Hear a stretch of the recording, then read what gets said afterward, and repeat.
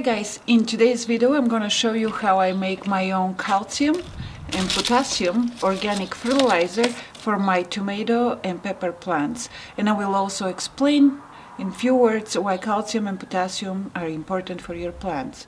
I make the fertilizer obviously from eggshells and from banana peels, and what I do is after I eat my eggs I will wash the eggshells very well from the egg protein from them, and let them sit out in the sun for a few hours until they dry out.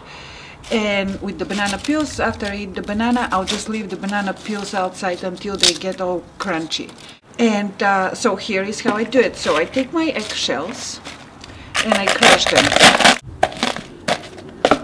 Then I'll take my banana peels and I'll crunch them down to smaller pieces so I can put them in my Vitamix. They don't have to be too fine because the Vitamix will turn them into dust. And the reason I want to turn them into dust, both the eggshells and the banana peels, is because it's going to be easier for the plant's root to absorb them from the soil. Alright, next I'm going to put everything in my Vitamix. I'm sorry I'm about to deprive you from the pleasure of listening to my Vitamix, but I'm going to take this opportunity to say a few words why potassium and calcium are important for your tomato and pepper plants.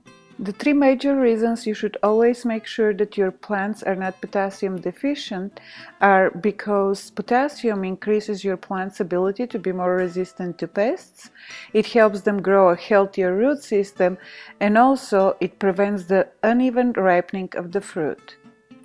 The main reason you should always make sure that your pepper and tomato plants are never calcium deficient is because calcium deficiency causes blossom end rot, which is the browning of the bottom of your fruit. However, sometimes you may have enough calcium in your soil, but your plant's root system is unable to absorb it. That's why it's a good idea a couple of times a month to dissolve 1 tablespoon of Epsom salt in 1 gallon of water and water your plants, because Epsom salt improves your plant's ability to absorb calcium. Now I have my eggshells and banana peels grounded into dust, and what I'm going to do is I'm going to pour it in a paper towel and then put it in a glass jar and just use 1 tablespoon whenever I'm transplanting my plants. I will do this inside because it's a very fine dust. I'm outside and it's a bit windy, so I don't want the dust all over my camera.